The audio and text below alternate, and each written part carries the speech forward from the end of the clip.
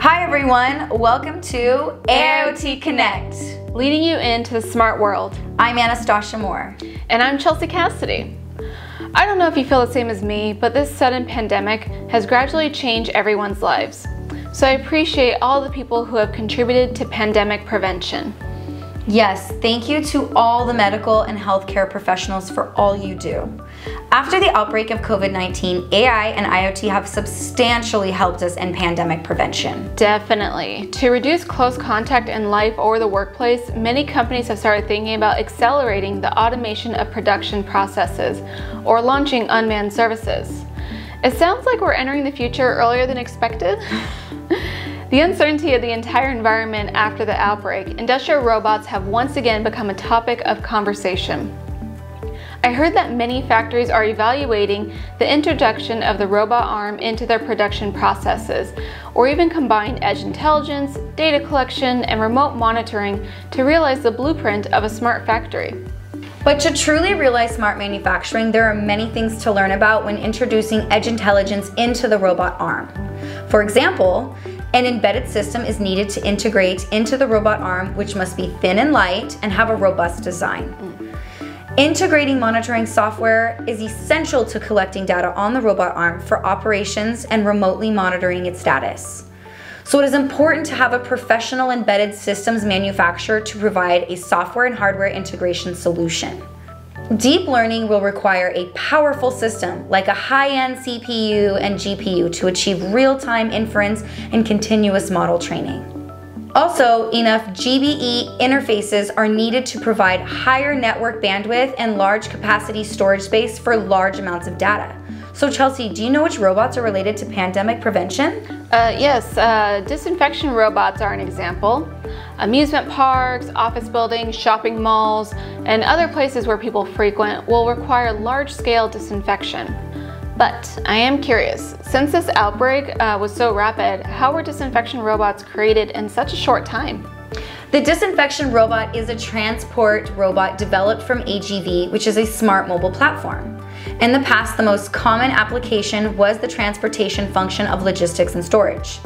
Now, in response to the pandemic, AGV can replace interpersonal contact to avoid infection.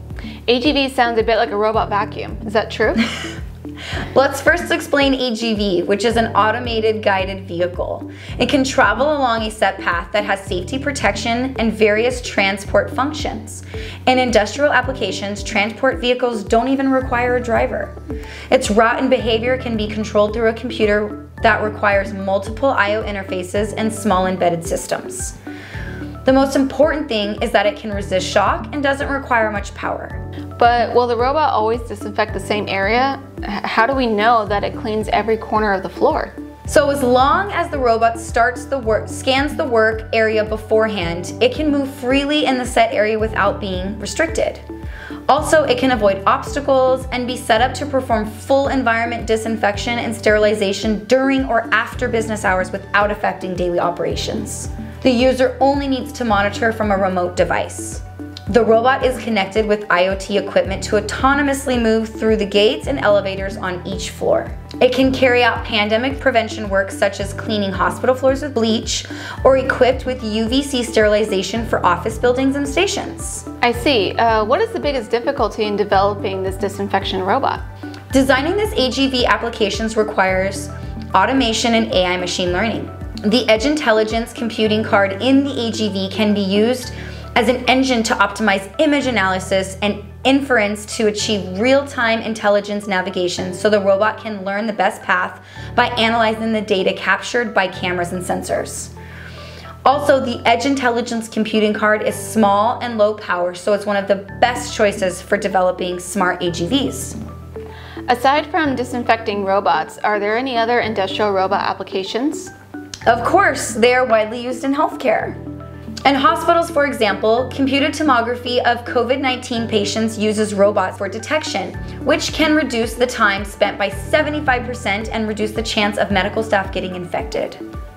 I think there are now pandemic prevention advocacy robots to promote various pandemic prevention measures, such as AI temperature auto measurement robots and even AIoT forehead thermometers that are said to be under development.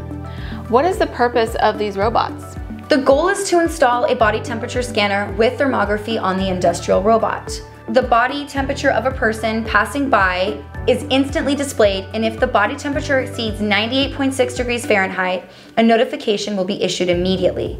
If someone passes by without a mask on, the temperature measuring robot will issue a warning and stop that person from entering. So, to reduce the risk of infection, zero-contact business opportunities are abundant, and even food delivery apps are beginning to launch leave-at-my-door delivery. Can industrial robots be useful in the zero-contact business opportunities? Definitely. Fast food restaurants are trying to use robots to cook and serve food. Furthermore, a well-known e-commerce company is using a large number of robots in warehousing to increase efficiency for picking, shipping, and packaging processes, therefore greatly reducing the cost of manpower and the opportunity for contact between people. From what we've talked about today, we have heard about many industrial robots used in pandemic prevention, as well as many technical terms like machine learning and deep learning. In the future, AIoT Connect will explore many more IoT technologies with you. If you like our program, please subscribe to our channel to enable your notifications. If you would like more information, please leave a comment below. Oh, before you go, if our subscribers exceed 1,000, we will draw 5 lucky winners who will each receive one of our beautiful backpacks. Hurry and subscribe for your chance to win one. See you next time!